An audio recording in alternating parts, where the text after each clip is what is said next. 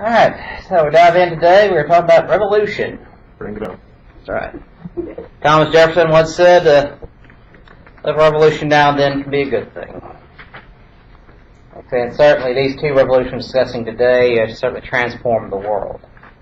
The American Revolution, kick off with the Battle of Saratoga, the Battle of Yorktown, Treaty of Paris, 1783, with the aftermath of the Constitution, the Bill of Rights, and see how it's led into the French Revolution, which have consequences all across Europe, and basically embroil American foreign policy for the first 25 years of this nation's existence. The life and reign and death of Louis XIV, the Assembly of Notables, the Estates General, the National Assembly, the Bastille, the Declaration of the Rights of Man and Citizen, the Legislative Assembly, the Civil Constitution of the Clergy, the National Convention, the Reign of Terror, and Maximilien Robespierre. And we're just getting started with that. Now, one thing you have to understand about these revolutions is they're very different. They have very different results. The American Revolution seems to be very orderly compared to the chaos of the French Revolution. You have simply a process of one government overthrowing another after another after another. Where most of the fighting in the American Revolution is confined simply to the United States, the French Revolution is going to end up pulling in all of Europe.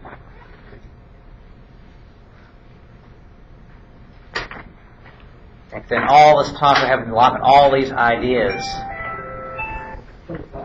they're going to have find a political expression here in the French Revolution and the American Revolution. The success of the American Revolution is going to spur the momentum for the French Revolution. It's hard to underestimate the impact of both. Look on page 577 of the book, see this famous painting of the signing of the Declaration of Independence. So the five main authors of it, led by Thomas Jefferson, representing their work. Now, the Declaration of Independence of the United States, it has no legal power, but it is the ideological heart of the American Revolution. It is a question what was the war about? What were the Americans fighting for? Basically, a government of life, liberty, and pursuit of happiness. Basically, a government that would respect the rights of the people. The government must acknowledge that the rights of people do exist, and the government has a responsibility to protect them. That should help guide the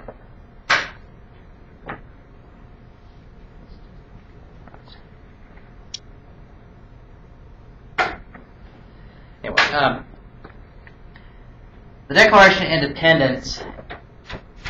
Some of the ideas will guide the creation of the Constitution of the national government afterward, but the Declaration itself was not a law in the United States. It's simply a series of goals the Americans were fighting for. And the United States, the country, was deeply divided. In many areas it was a civil war. You had a lot of loyalist American colonists fighting on the British side. It is a very hard-fought, long, bitter war. The Americans faced a lot of shortages, faced a lot of defeats and losses. But over time, the Americans kept fighting, and led by General Washington, kept an army in the field every year of the war. Just kept after the British every year, slowly wearing them down, wearing down their will to fight. Now, the Declaration of Independence, it would also have a tremendous impact, not just on the United States and on social movements in the future. In fact, you have several social movements among the women's rights movement and the abolitionist movement. They often refer to the Declaration of Independence in their founding, but other nations as well. A lot of colonial nations fighting for independence from this point forward, they would often cite the American Declaration of Independence in their cause for their own independence. countries such as Vietnam, their Declaration of Independence was very closely framed on the American Declaration of Independence. Now,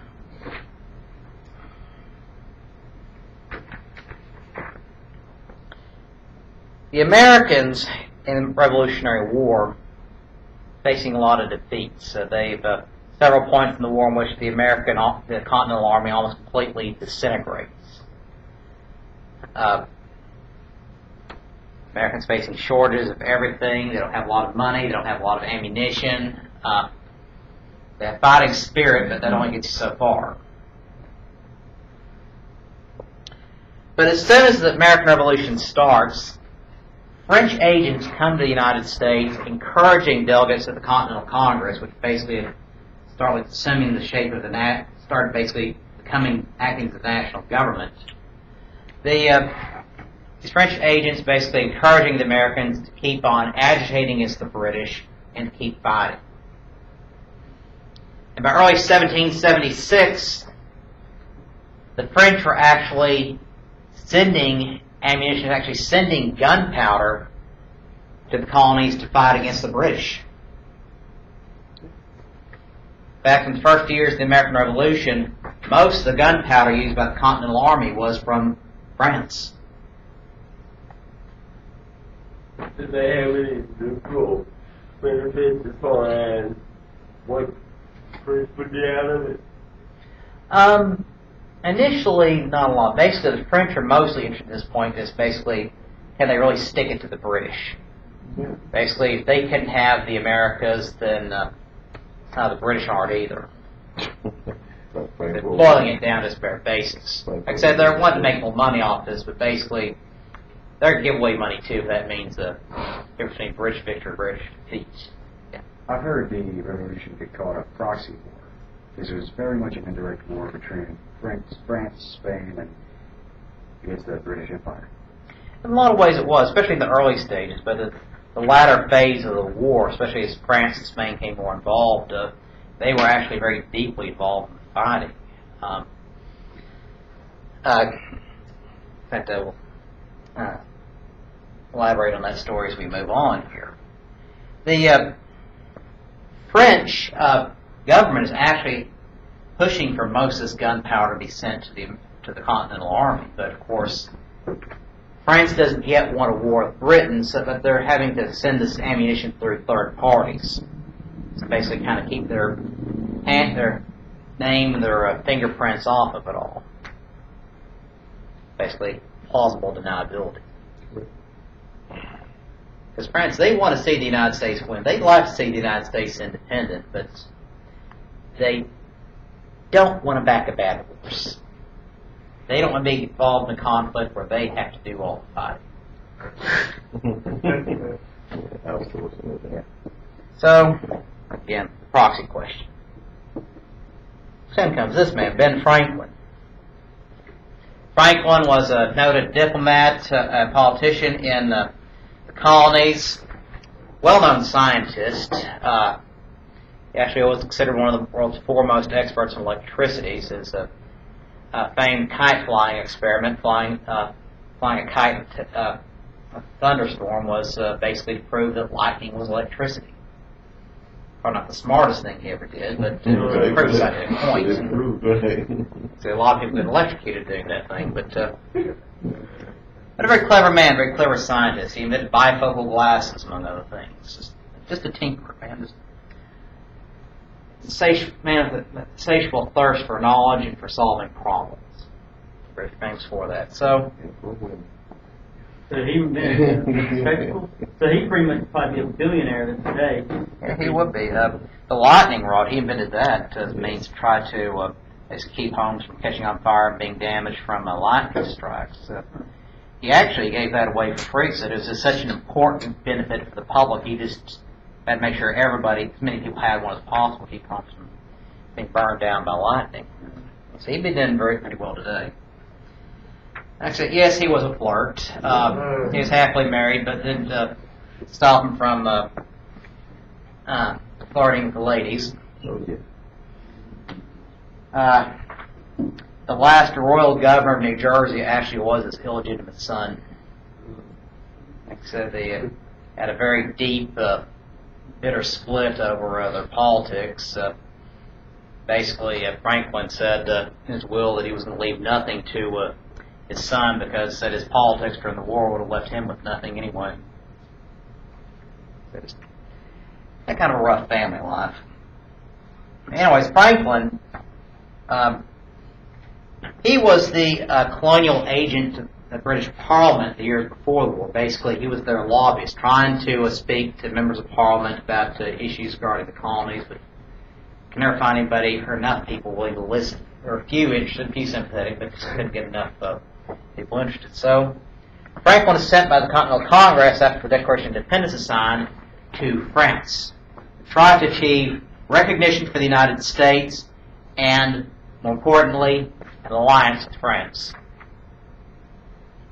So he's able to meet with a few people here and there in the French government, but they aren't willing to speak to them much on the record. So what he does is he starts talking to their wives. Basically, these little parlors where women would meet, gather, basically play cards, have brunch, and talk politics and philosophy. Franklin was a popular guest here, and they're fascinated by him. So America's this way off frontier land, very strange place, and they're completely fascinated by him. And Franklin slowly charms them. And slowly is gaining some inroads in the French government. Like I say, Louis XVI, the King of France at this point, isn't quite sure about this whole revolution thing. Doesn't like the idea of people rebelling against their king. It's a little close to home for him. But Mark Coupeton said, we can't let the British have the Americas. So slowly he's going along with it. But more importantly, what the French are telling Franklin is they need to see a big victory by the Americans to prove that they can carry their own weight in the war. 1777, they get that. Battle of Saratoga in upstate New York.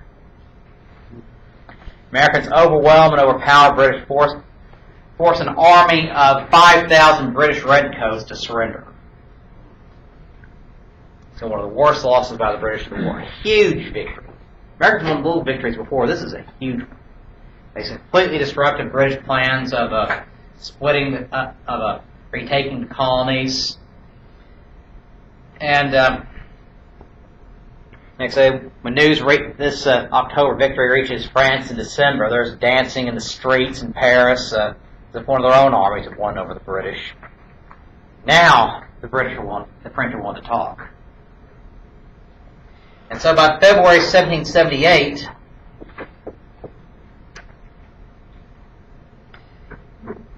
France does two things.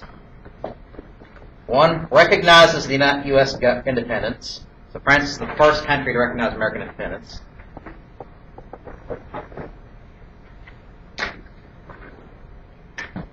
And offers a regular trade treaty with the United States. Basically, we can trade with France. That's important for our commerce.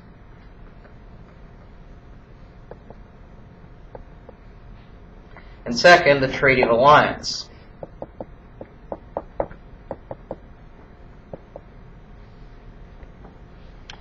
The Treaty of Alliance basically says that the United States and France are now allies, and they would go to each other's aid in time of war.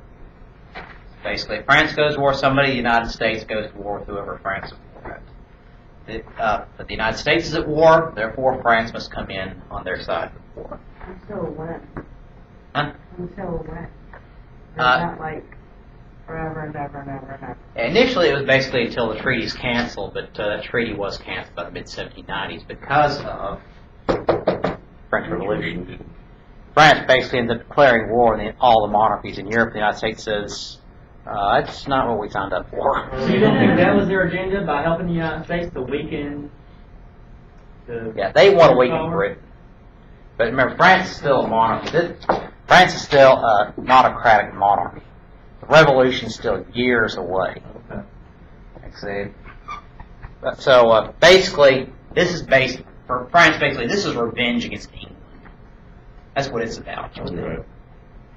They want to knock them down a few notches. And so, by summer 1778, French and British ships are firing on each other in the Atlantic, and they're at war. France actually supplies several troops. They land some troops in some areas that end up liberating some American coastal towns from the British. And most importantly, the Battle of Yorktown.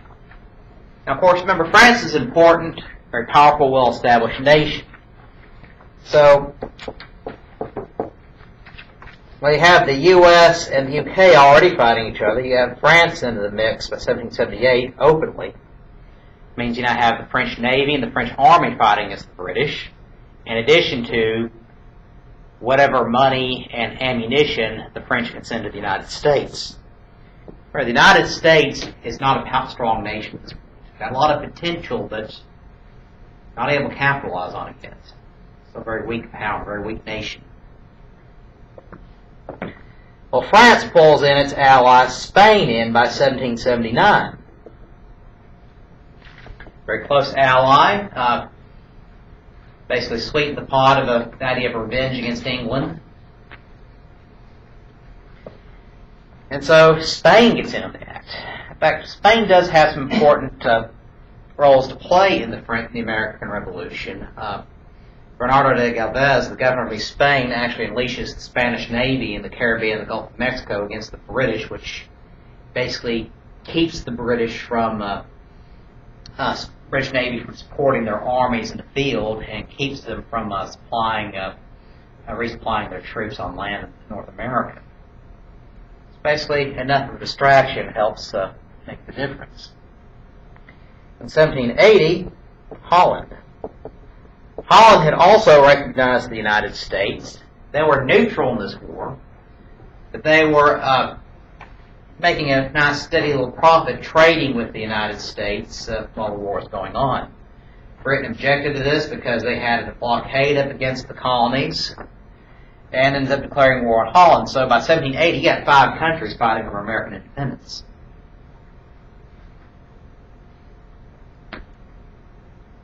Well, the war in the northern colonies ends up boiling down into a stalemate. Basically, the U.S. has British forces bottled up in New York City, which was occupied throughout the war, but New England and the middle colonies basically were largely free of the British by 1780, but the British are trying to hold control on the South. That is the Carolinas, Georgia, and Florida, which they'd won during the French and Indian War because of the agricultural products that they provided.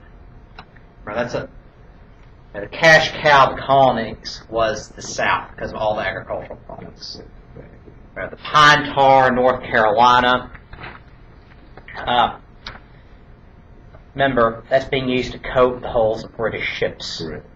Wooden ships, so they don't, the wood isn't rotted away so easily, so the worms aren't eating away, so strengthens the integrity of the hulls on ships so they can last longer. It's a huge benefit for the British merchant marine and the British Navy. Big business in those days. This is years before their metal-hulled ships, so it's still important. Tobacco. Hugely important for the British economy. Rice grown in South Carolina. Hugely important for the British economy. Important source of food for the people, particularly for their military. So as long as they got all those products from the South coming in, the British think they could at least hold on to the South and they can at least break even in the war. And the British are having some success in the southern phase of the war, 1779, 1780, but 1781, things start turning around a little bit, particularly the Battle of the Virginia Capes in May of 1781. The British and the French are fighting in Chesapeake Bay. French defeat the British Navy, giving the French and the Americans, by extension, control of the waters in and around Virginia. Continental armies flooding Virginia and North Carolina with reinforcements. basically trying to stem the tide of the British pushing further north. And finally, they made the Battle of Yorktown here in the latter part of 1781. The Battle of Yorktown is one of the few battles in which the Americans actually outnumbered the British. They had French Army forces there, French Navy, as well as Washington and the Continental Forces. They fought that for 2 weeks, and the British at the end have no choice but to surrender. I don't know, bro, they didn't have enough people, or they didn't know they were bringing that many people in? Yeah, the British had a pretty good force with them. Just basically, the American-French force basically kind of took them by surprise, and most other battles, the Americans just didn't have enough manpower to send down to face the British. Again, this kind of part of the problem was, so they had a lot of fighting spirit, but just not enough men and not enough ammunition a lot of times. Sometimes the few numbers they had wasn't enough to win a victory, but sometimes it's enough to wear the British down, just fight them to a stalemate. Remember Washington's strategy in the American Revolution. Win by not losing. It's a strategy that works. So it didn't have to be pretty. All you have to do is win. All you have to do is be standing at the end. That's Washington's strategy. Yeah. And he still was. Except he was, he defeated the British. He was, even those battles he lost, he had enough of his army intact and himself intact, they could pull back, regroup, and fight again another day. Because Washington knew one thing, though, and just as Ben Franklin said when he signed the Declaration of Independence, said, we must either hang together or we should be hung separately. Wow. If they lose, it's treason, and they're going to the gallows. So they're going to die regardless. Yes, If either in battle or if they die in battle or die at in the gallows, but so they're going to die trying. Like I said, they prefer not to die, but So there wasn't no way they wouldn't know that. except, well, eventually everybody dies. No, I'm saying about, like, getting hung, like the hanging and stuff. Like, Yeah, if they were caught at the end of the war, like I say, and the British won, they would have been hung for treason. Right, get you in a sentence to fight a little harder. After 2 weeks fighting, after the Battle of Yorktown, after 6 years of fighting, the British Prime Minister Lord North realized after Saratoga that there's no way they could win the fight. So they started negotiating with the United States. But, the United States laid down the terms, said either withdraw all your troops from North America or recognize American independence.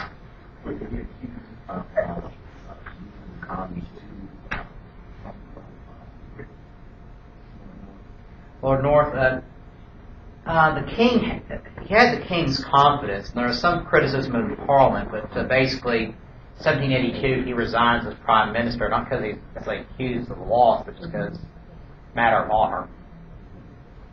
He's humiliated by it. Best minds, the British military, basically, they were dumbfounded by it. How did the colonies win?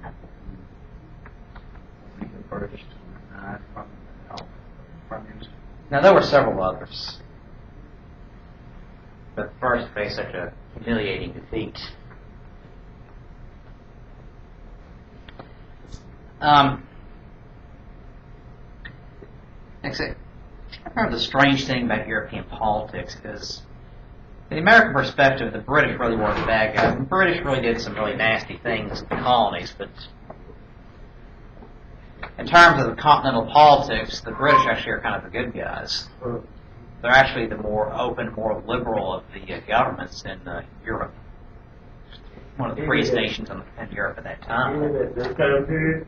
Even this time period. By the standards of 1780, Britain is one of the freest nations on earth. And that's one of the things the Americans were fighting for, was they expected certain rights as English subjects. Rights that the British system guaranteed that you didn't find in a lot of other countries. Like due process of law, like trial by jury, things that did not exist in, say, France or Spain or some places like that. So trial by jury don't exist? Except in the colonies it did, but because the Vice Admiralty courts, where they're charging those tax enforcement, they didn't have it in those Vice Admiralty courts. They say, hey, you took that away from us. So basically, the British made a series of horrible miscalculations that alienated the colonies. Now, they're desperate for money. They basically end up trying to gouge the colonists and stepping on their rights, and the colonists objected by declaring war on them. So it all comes down to money as far as why the war started. Yeah. That's my theory all the time. Basically, there is an economic reason for the start of the American Revolution. Always the Yeah. Follow the money, like the man said.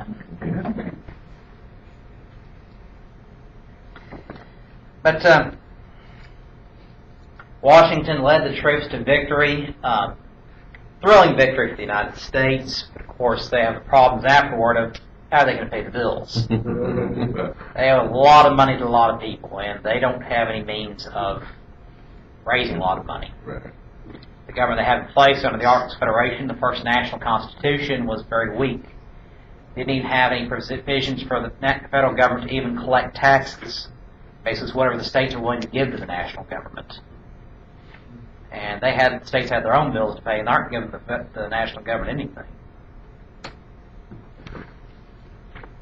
So eventually, the war ends here at the Treaty of Paris, 1783. We know the difference between the treaties 1763 and 83. Different treaties, different terms, and in very different wars. What this treaty does, it ends the American Revolution. Ben Franklin was actually in charge of the negotiations for the United States. Britain recognizes U.S. independence.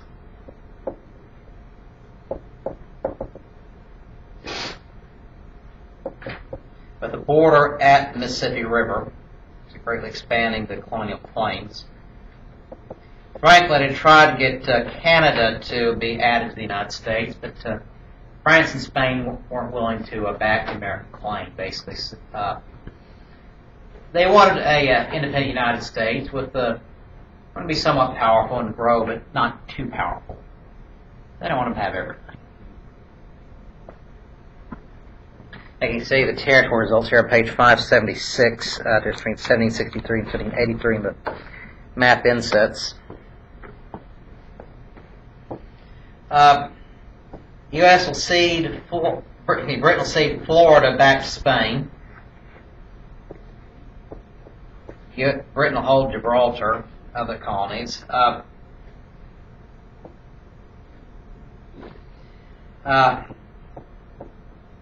U.S. will recognize private debts against the British. That as some storekeeper, somebody owes some money to a British company, that debt is not canceled. But the U.S. also gets fishing rights off of Canada.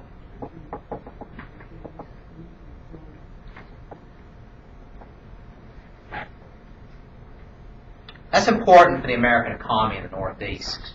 I think of fishing being a big business, especially if you're in landlocked Arkansas, but areas like Massachusetts, Maine, that's their livelihood, sir. So why fish? Okay, just an economic reason. Yeah. Water there, or Economics, food, plus the fact it helps establish American shipping and American commerce. I mean, why not crop the answers there at it, or why fish? A lot of things. So, because, one thing, it's a food supply. It's a big business here on the coast. So we don't think about it so much here in Arkansas because we're so far away from the ocean. Then they do whaling and all that type of stuff. Yeah, whaling's a big Right. business, getting only bigger after that. Right. They used all that for different oils and all that stuff. Yeah, exactly. So go to southern Louisiana, basically. As poor as the people living in the bayou always were, they always had food because there was always something in the bayou. Oh, yeah. Always fishing big seafood area in New Orleans because it's right there. Everybody eats seafood, but Up here, we really don't eat so much. If we do, it's not saltwater fish; it's freshwater fish. Like I said, the best seafood in town, let's admit it, it's the fried fish at the Citgo station. Yes. It really is. Now, above Springdale thinks shrimp is exotic seafood. Eats them off like what? There you go with his job. He's a good man, but how much shrimp do they have in Springdale, Arkansas? Not a lot. You need to quit it. But this little thing is going to help the American economy grow and help American shipping in that part of the world. The little things are going to start all adding together. So, Treaty of Paris. So, America's off to a good start. But it needs a stronger constitution, which was created by 1787.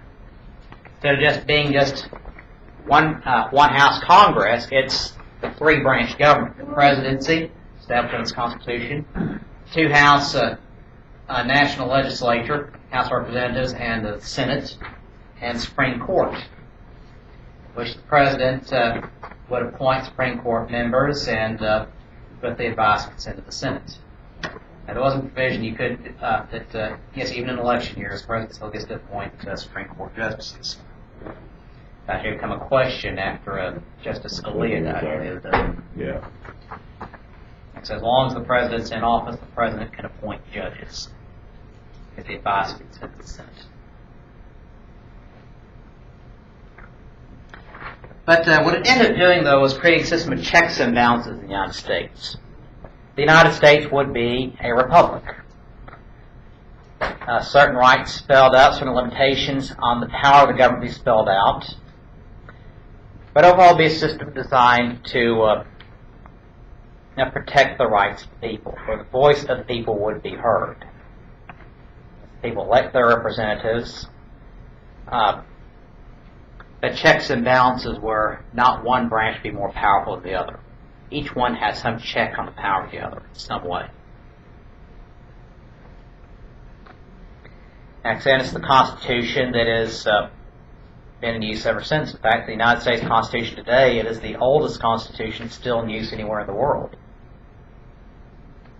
In fact, it's the only handwritten Constitution in use anywhere in the world. They just hired somebody to write it out, and there it is. We the people. But a lot of Americans weren't quite convinced there was enough checks on the limitations of power of the federal government, and convinced there weren't enough rights of the people spelled out in the Constitution. Because you have to remember that basic principle of law is, the law is about what the law says. About what it doesn't say, or what isn't there, it's what the law says. And if it's not explicitly written down, you're taken advantage of it. Which leads us to the creation of the Bill of Rights. It's initially crafted as a conciliatory gesture to those who were opposed to the ratification of the Constitution at first, but actually became a cornerstone of the civil liberties of the American people since then, as ratified in 1791. Among other things, guaranteeing freedom of religion, freedom of the press, freedom of speech, due process of law, right to have an attorney in a criminal case, right to speedy and a public trial, right to a jury trial of your peers, no cruel and unusual punishments, among many other provisions. Basically, this statement of American civil liberties here in the Bill of Rights would also have a tremendous impact on the development of civil liberties across the entire world. There's a great inspiration for the development of developing countries, developing republics everywhere, including France and Europe. Where one step builds on another. One thing builds on the next. Now, Americans got a lot out of it. They're having some tough times afterward. A long post-war depression, trying to pay these bills, but some very impressive achievements in law and civil rights. But for France, though, basically they're stuck with a hangover afterward. France was deeply in debt after the French and Indian War. Remember how bad off England was, that it had to basically pass these tax laws after the French and Indian War to try to pay its debts after the war, to the point that it alienated its colonists. France's financial situation was just as bad. But they didn't have these colonies to draw on.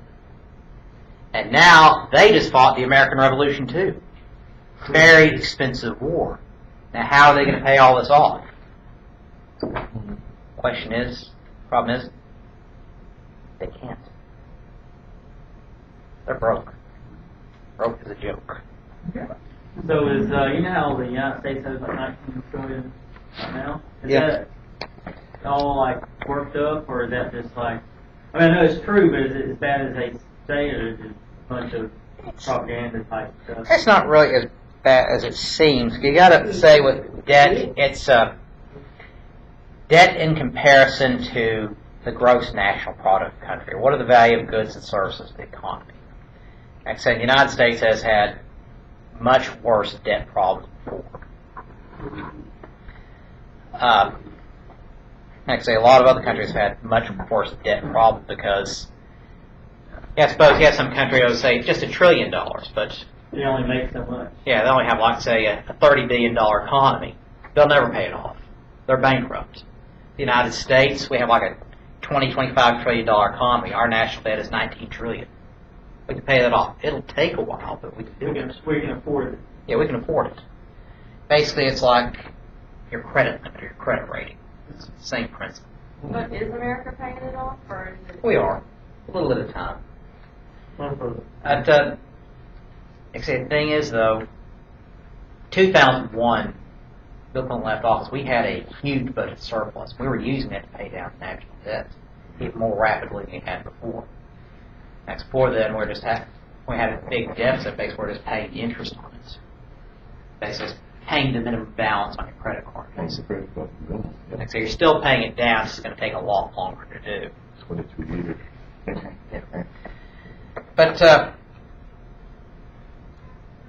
But 2001 afterward, all of a sudden you have these huge deficits because the president at the time, George W. Bush, decided, okay, let's cut taxes down to the bone, and let's start spending a lot more on the military and a bunch of other projects, and we're going to have a couple wars we're not going to pay for. Let's put it on the credit card. So what happens by 2008? We have $1 trillion deficits. Well, how are you going to get rid of $1 trillion deficit? Especially when you're in 2008, 2009, entering a depression. Can't raise taxes because no one has any money in 2008, 2009. You have to basically start growing the economy, hoping those tax receipts start covering everything, start cutting back a little here and there. Because if you suddenly started this, said, okay, we're just not going to pay that extra $1 trillion, we're going to cut everything down to the bone, basically, you're going to destroy the economy. What happens all of a sudden? You take $1 trillion of spending out of the economy. The economy knows that. So it's been coming down with the time. The deficit's now under like $300 billion, down 70% from its peak. It's coming down a little at a time. Historically, that's a very rapid drop in the deficit, but it's still there. Basically, we're still having to borrow money to pay basic bills, but if, say, we just stop spending the extra $300 billion, what happens to the economy? Take $300 billion spending out of the economy all of a sudden. Who's that money owed to? Like random countries, or is it like Mostly to ourselves. Just ourselves? Yeah, One country? Pretty much, it's we borrow from trust funds like the Social Security Trust Fund, Native American reservations, banks, savings bonds. That's basically part of the deficit. There, basically, you buy a $50 savings bond, the government pays back $100. That $50 you're sending in, that's the government using to operate, but it still owes you $100 20 years down the line. So it's basically us. They owe us. Yeah, that's the overwhelming majority of it. There's some here and there we owe to foreign countries, but comparatively not very much. So why does that other money count if it's just paying ourselves back? Well, it's basically, it's like taking from your food budget to pay your mortgage, pay the rent. They call that robbing Peter to pay Paul. You're robbing Peter to pay Paul. Basically, people need their Social Security checks, so they need their money at some point. So that's to be paid off. That's, like suppose you borrow money from your aunt or from your wife. Okay, still got the basic problem. You still owe money. It may not be as immediate. You have to pay it back because the missus isn't going to be too upset about you. Who knows where that money is, but it has to be coming back eventually somehow. But it's still, she's worth $20, No, something like that. I was thinking we like owe foreign countries, yeah. We do owe some money to China and Well, Japan, it's like the whole, but not the whole thing is about China and Japan. No, they have a so how do they actually borrow it from us? Like, take our taxes out of our check, is that it? Or? Basically, how they owe to private banks and everything. Basically, they have people from the government go down and ask for loans from the banks, and like say they sign the papers. The government, the Treasury Department, they get their free toaster for the loan and go home.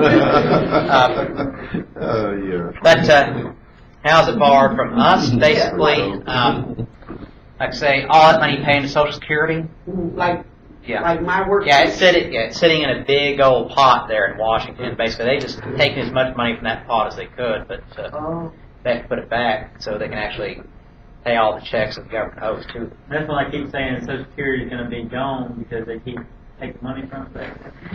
Yeah, it's going to be a problem, but it's a manageable problem, something the government can fix. So Social Security isn't about to go bankrupt. It's basically it's got to be a matter of figuring out how we can pay those bills back. Right. Like say, even if say Social Security is completely insolvent, it would still be paying you 75 cents on the dollar what it owes you. You'd still be getting something out of it, just not as much. That's a question of you want that whole thing you're owed. Yeah, because it probably ain't that much anyway. Except, but when you retire, you're 80 years old. It's going to help out a little. That little bit's going to help out. Make difference to you be able to keep your home or not, or 80 years old. I mean that 90-year-old woman at Walmart has to push the shopping carts outside. But back to France, they all owe us money, and they're trying everything they can to figure out how to pay it back, but can't figure it out because Louis XVI, he doesn't know what he's doing. He's there basically because he inherited it. He's not too bright, not really interested in the affairs of the French government. They're all telling him, we got all these bills to pay, we can't pay him back. Yeah. So he sends this one new guy in to audit the federal government, Jacques Necker, and he's basically proposes this huge austerity program. Basically, the government cutting back on everything, but still it's not enough. Because see, the whole French government, whole French economy, whole French financial system is still oriented towards a medieval system. They got modern 18th century problems, but they have a financial system like it's still the 14th century. Big problem. They have not modernized. They have not kept up with the times. That's all because of who's going through the place to do it. Yeah, because basically, the upper classes, they haven't had to change. They're still getting their money. They're still benefiting from this So medieval they system. good, right? They just hand out here, French Revolution. So that's why you get the Front and back, it's very important. Do read it. Get those things. You're taking them out of their country. That's what they're Here. That's why people so high. President school wants to play. Now, you study this for the exam. You study this for the exam. Yeah. But wait, there's more. There's more. If you call now.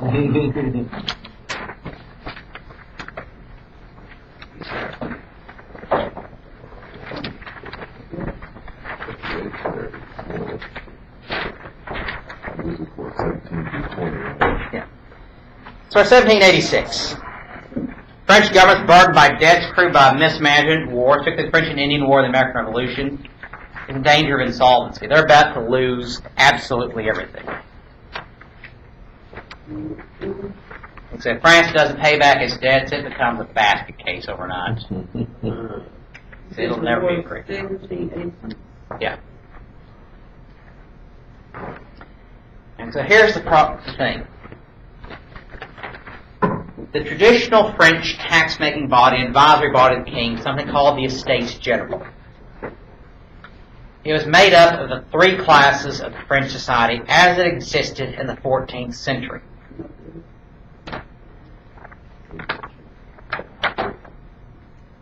And these three classes were called the estates. It included the nobility, clergy, that is Roman Catholic clergy. This is an officially Roman Catholic country. So the priests, the bishops, the cardinals, they have their own. The nobility, the titled nobles, the extended members of the royal family. They could. And then everybody else. Okay, but Peasantry. Category 3. Yeah. They have heard the term Fourth Estate before. It actually comes from the French Revolution, first of the media. Independent newspapers put out at this time, which are heavily editorializing ideas about how the government should be run, how the revolution should be run. Essentially becomes a branch of the government in and of itself. So we get the term Fourth Estate from the media. But here's the thing. The Estates General had not met since 1614. Remember, France is an autocratic country, absolute power by the monarch. They do not want to be told what to do by anybody. Certainly not the Estates General. The Estates General, of course, it's three. They vote as their own individual classes, but usually it's the nobility and the clergy outvoting the peasants. It's not based on population. It's based on status, social class. How much money you have? Yep. But everyone's telling Louis XVI that the problems of the French government, the French financial system are too big for the king to handle by himself. He needs advice. He needs to call in people. He has to call in the Estates General. He needs their help to reorganize the French government for the French financial system. Because the problems are just too big, too complicated for one man to settle himself. Well, Louis tries to avoid that. 1787, he calls in something called the Assembly of Notables. Basically, calls in an election for a small body of the nobility, that is the upper classes, titled nobles and so forth, to meet with them to discuss these issues of the French government, the French financial system. Assembly of Notables. Basically trying to bypass the Estates General. This, of course, hasn't been called in over nearly 200 years, 175 years. But the nobles here say, same thing everyone else is saying. You have to call in the Estates General. France is at the brink. We have to change. We have to update the system. This has to be a matter for the Estates General. Of course, Louis XVI fears that if he calls them in, everything's on the table. Everything's who knows how this could go, how this could spiral out of control, what's going to end up happening to the government, to the monarchy. In fact, he just doesn't want to be told what to do, because he is the king of France, and he's answerable only to God, and not the peasants.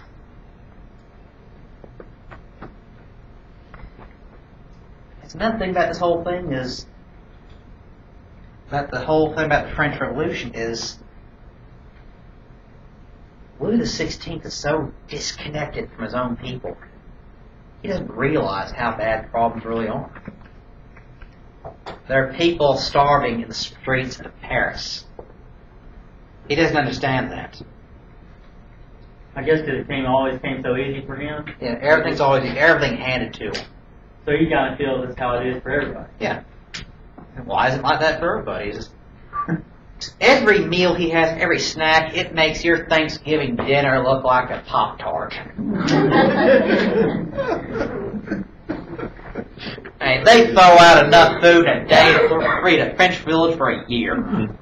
So why didn't they, I mean, So why didn't he understand? yeah, I mean, if he didn't, why you just like didn't go out and, they didn't go out and see? Yeah, they go out and see, but they just They got those nice little things. And of course, a royal visit, of course, you pull out all the stops, you say hello to the king, bowing, giving gifts to him, and everybody's all happy and wonderful. They're not seeing bad things. They're not seeing women delivering babies in the gutters. You're right. They're not seeing bodies of children lined up in the alleys. Yeah, they put y'all in that. Hey, They don't see 8-year-old little girls having to prostitute themselves so the family will have food that night. Mhm. That's the life for the French peasants, 1789. Yeah, the Assembly of Notables say, when they're saying all these things. Take it down. So you still take it down. When 16, yeah, he was like 20 years old when he came to the throne. He's still in his 20s. He just cares about himself pretty much. Pretty much. Like I said, his hobbies are picking locks. Something to do, learn how to pick a lock. We had no communication whatsoever with the peasantry. Yeah, no communication with them at all. That's Except not gonna be boring. I mean, he gets to eat and all that, but Oh, he's stuck in he gets to eat, drink, he gets to travel, he gets to he gets to invite the celebrities of the day to the palace. He's here at Versailles. He's 20 miles outside of Paris. This huge estate. Okay, so he just don't sit there in his little estate for. And he's not just sitting there all the time, but could if he wanted to. But he's got basically this beautiful home. I mean, it's like it could take you days just to go through every room in the palace. You've got everything you ever want. You've got running water at Versailles. You've got Versus the people have to use the same bathroom. they don't even have bathtubs. A lot of them. Oh, they have one per village. Yeah, that's what I Maybe like. that. The one per, oh my God. And he's this far disconnected from them. So he's basically living like a god. Pretty much. Has the power of God. He's living like God. And doesn't understand how people are living. Because what's going to happen if he stops, what's going to happen otherwise if he does anything changes? He's still king, still has the same lifestyle. Just didn't understand how they did, like, have all their food and they live lavish lives. I'd be digging in the Because he's the king and he can basically call all the shots. Right. And at this point, because he's so important, they want to give all this stuff to him too. Not want to help, like, the little kids. And of course, there would be occasional charities here and there, but they're just dropping the bucket. Sometimes there are famines, and the French royal family will donate grain to villages to feed the people, but he wants repayment for that. Was it during this time period when there was location and charity with established charity in France at the time? There were charities, not a lot. And even in times of famine, this isn't taking account of the regular times. People are in such deep poverty. Right. So, one question. So even if people wanted to do something, they couldn't, could they, like, about the way that, you know. Because the king's power is absolute. You're stuck with him no matter what. And the king is incompetent, uncaring. He simply just doesn't understand what's going on. And really doesn't care. He doesn't have, what motivation does he have to care what's going on? Right. Nothing. Same way it's been for generations. But he I said, Thomas Jefferson was ambassador to France. He saw the beginnings of the Industrial Revolution, saw the increasing levels of poverty in Paris. Sickened by it. That's why he's pushed so much before the other right to say for the Americans to have farms. All Americans need to have farms. Jefferson had not fathomed the idea of Americans living in that kind of depth of poverty.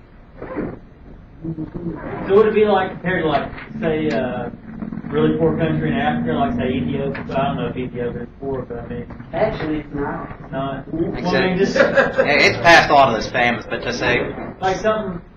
Like I'd say it's like this. You have the, say, the 1% in France. They have everything. And then you have the bottom. They have but most of the people, that 90% of the people in France, they're just barely getting by. Just barely getting by. Like I say, the structure will be like it is in a lot of developing countries. You have these very few people who are very wealthy, have everything they could ever want. No middle class, but everybody else is poor. That's how they're trying. That's how the United States is supposedly going too. Yeah.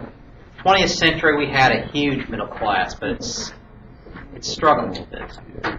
Middle class basically built this country in the 20th century with a few wealthy, but the majority are middle class. They have enough of everything, but very few poor. But problems in the economy change today. But we'll discuss this more as we move on.